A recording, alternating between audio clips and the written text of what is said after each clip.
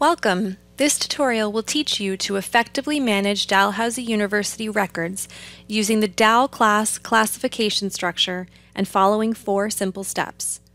The 4 steps for managing records at Dalhousie University are as follows. 1. Identify the records as university records using the DalCLASS classification structure. 2. File and maintain the records. 3. Retain the records for the length of time specified in the appropriate DalCLASS classification as outlined in the retention instructions. 4. Disposition of the records according to instruction in the records retention schedule. Following these 4 steps will ensure that all university records are effectively identified, classified, and filed, retained for the appropriate length of time, and dispositioned correctly. Now, let's look at each of these steps in more detail. Step 1. Identify the records as university records using the DalCLASS classification structure. Here at Dalhousie University, the DalCLASS is our classification structure.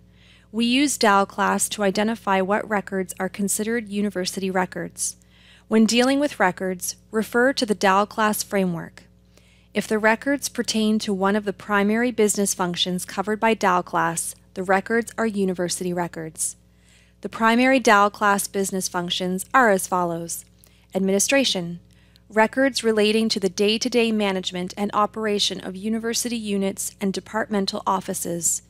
Campus services. Records relating to the management of various services and resources offered to members of the university and the wider community. External relations and communications. Records relating to the reputation of the university, promoting the university's mission, departments and programs, developing effective external and internal relations, disseminating information, and expanding resources. Facilities and property. Records relating to the management of the university's facilities and property. Finance.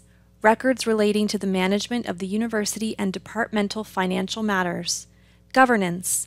Records relating to the self-governance of the university and units as organizations.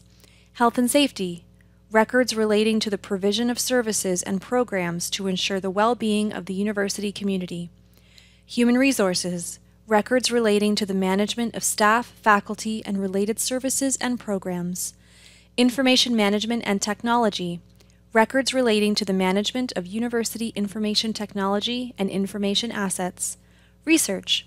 Records relating to the development of knowledge that provides insight into the scientific, economic, social, and cultural issues affecting the world. Students. Records relating to the documentation of students' academic history and provision of support services to students. Teaching and learning. Records relating to the provision of instruction and operation of academic programs. Do the records you're dealing with fall into one of these primary business functions? If so, you will need to continue on with the next 3 steps. Step 2. File and maintain the records. Once you have identified the records as university records, you can use DalCLASS to correctly classify and manage the records. DalCLASS has a hierarchical structure.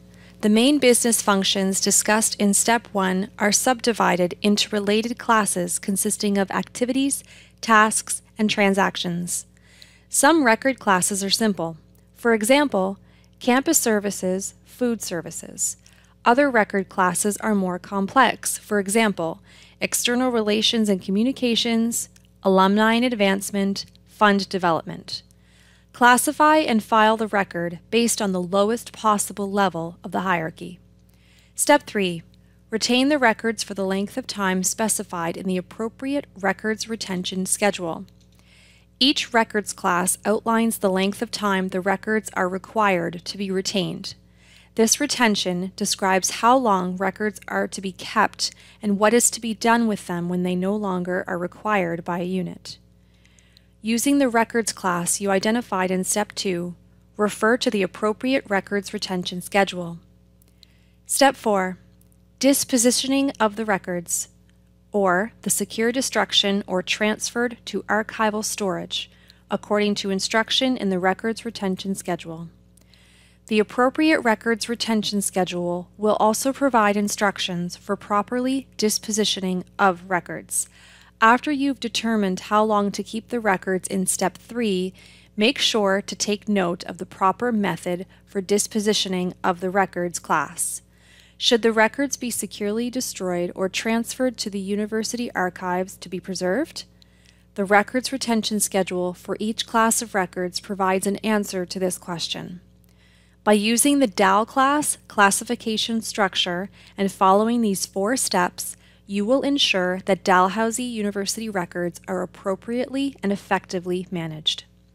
If you have questions related to records management at Dalhousie, or for more information, consult the Records Management website at www.libraries.dal.ca/find/university-archives/records-management.html, where you can refer to the policy, proper procedures, and helpful tools like DalCLASS. You can also contact the Records Management Office via email at dalrm@dal.ca. Thanks for watching. For subject guides, live help, other online tutorials, and contact information for the 5 Dalhousie libraries, check out the links in the description below.